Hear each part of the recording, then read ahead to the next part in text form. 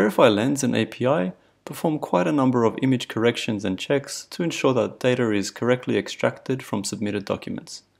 For example, this document has a handwritten tip and total on it. However, the calculation is incorrect. Adding the tip to the subtotal actually gives us $57.07. When these types of receipts are processed, the tip is essentially ignored and the handwritten total is used. When we scan this receipt, the correct tip should be calculated and returned by Veryfi.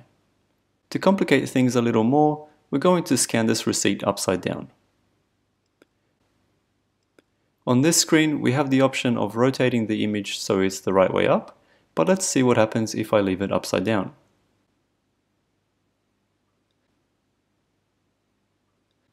Okay, it's done processing. Let's take a look at the results. We can see here that the handwritten total was taken as the receipt total, and the tip was corrected to $8.80, overriding the incorrect tip amount handwritten on the receipt.